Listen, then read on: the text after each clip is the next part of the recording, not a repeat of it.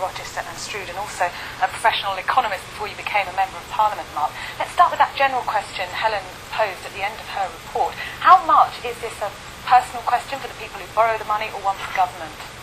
And I think it's both a personal question and for the government, but also a question for the banks. And very often the banks have overlent, and rather than looking at proper sort of credit scoring, and they've gone to a system where they were just sort of encouraging sort of almost like a sales-based culture to sort of get the loans out the door. And it's not surprising that a lot of those loans people aren't able to repay, and very often the banks will need to sort of write down those loans, or perhaps sort of accept they're not going to get interest on them in order to get any return at all. And very often I would encourage people to go and discuss with their bank, discuss with their creditor, and try to come to an arrangement rather than just putting the thing aside, which I know can be tempting to do. Do you agree with the Financial Services Authority, which wants the banks to carry out tighter checks and also to be able to be more flexible, lend money over longer periods of time, for example?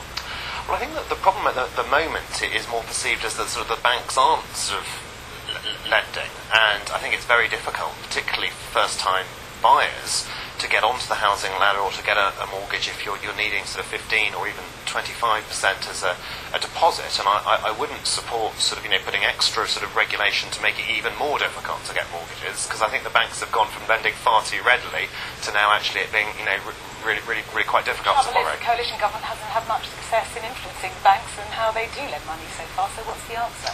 Well, I mean, the banks tell us that there's not the demand for it. I'm not clear that's the case. But what's happening is the banks, I think, are very sensibly reacting to what they did wrongly before, and are taking a more sort of cautious approach to lending, and that's making it very difficult for sort of younger people in particular to sort of buy houses. Okay, I want to get back to payday loans, which you mentioned that report, because a lot of people in your constituency, as we heard, are getting into this cycle where they're borrowing high-interest loans in order to pay off other debts. They're in a devastating cycle, and we saw the personal effect it can have on people and their relationships.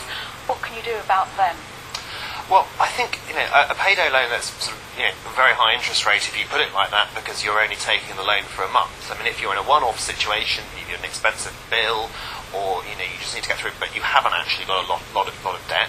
Sometimes for those people, it may be something that they wish to do. I think the problem is when people are using sort of payday loans to sort of pay off another creditor, and are just sort of piling it on to yet more debt. And in that situation, if people can't pay their debts, rather than taking on extra debt, payday loan or otherwise, what they need to do is actually sort out the situation. Go to, say, the Citizens Advice Bureau or one of the... struggling. I mean, they say they're reaching crisis point. Even though I know you're going to say that the coalition government's given them a nice sum of money to help, they say, despite that, they're going to reach crisis point this summer.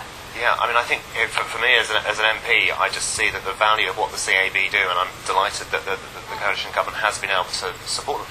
And the CAB is one option, but also I think there are sort of fair sort of debt management companies like the Consumer Credit Advisory Council, or a company called PayPlan, who take a sensible sort of 11%. They don't take that from the person in trouble, they take it from the creditors. And I think that's a very sensible way for people to organise their debt. But you also get people advertising on daytime TV or in some of the tabloids. You can't escape the adverts, and if you're desperate, you're going to be tempted, aren't you? That's the trouble. And these people are unscrupulous in the way that they're advertising their product. Indeed, and you asked me what the coalition government could do, and actually this is an area where I would support sort of improved regulation, because I don't think it really helps at all having companies who are coming in charging sort of 18% and taking the first few months' payment sort of up front, because that doesn't give them the motivation to get a long-term solution. So I would support sort of better regulation in this area, where we only have the responsible companies doing this sort of job along with the CAB and others to help people out of the debt situation. Interestingly, just this week, your neighbouring Member of Parliament, Raymond Chishti, was criticising the papers for going along to the opening of one of these money shops and saying this was a good thing. Was that wise? Well, I think sort of Ray I think sort of will answer for himself sort of on that, and I think we'd all support sensible regulation and the measures the coalition government are doing here. Okay, Mark Reckless, thank you very much indeed.